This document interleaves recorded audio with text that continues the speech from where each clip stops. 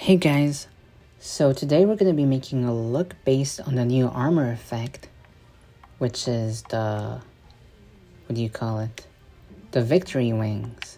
So first of all, let's equip the victory wings. This armor effect is kind of interesting and pretty cool in my opinion. And we're hit with a glitch where the shadows act weird. So let me quickly equip my emblem because, I like that emblem, unicorn. So we're going to be doing the Chimera core, which is, some of you may know it's a fracture core, but it's not entirely uncanon. It's canon in the sense that the creator designed it and there's at least one of them. But some of this comes from the simulation.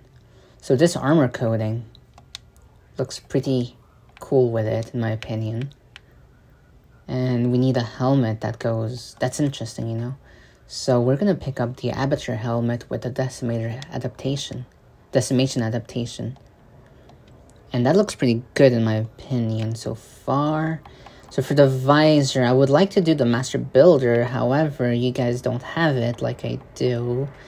Is this a flex? I suppose so, but then let's do this. So I'm getting the Data Core Administrator. I think that looks pretty good if I can find it. Data Core Administrator, yes. And then for the chest, the glitch is gone. This is always a good, Defiance Protocol is always a good chest. Looks pretty cool in my opinion. So then we can do maybe this, the glowy bits, or this, but this gives it more volume. Oh, it glitched out. A lot of these things are interesting in their description, like some of them give like boosts like this, and some of them are like explosive stuff.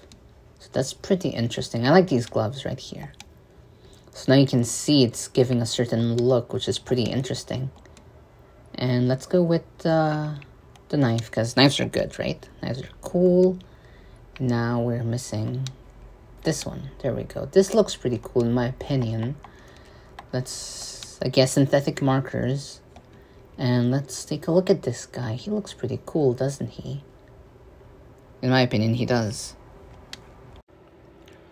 So some stances, some of them look interesting, like this one. Check this one out. It's like really cool in my opinion. Like you see the armor effect really stand out, and then with the colors it complements it well.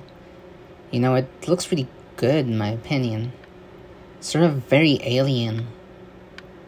So I definitely like this combo. And there's one with a sniper rifle which looks pretty cool, and you see like the little wings, they look like feathers. A little bit, it reminds me a little bit of an axolotl. I don't know about you guys, but that's what it reminds me of.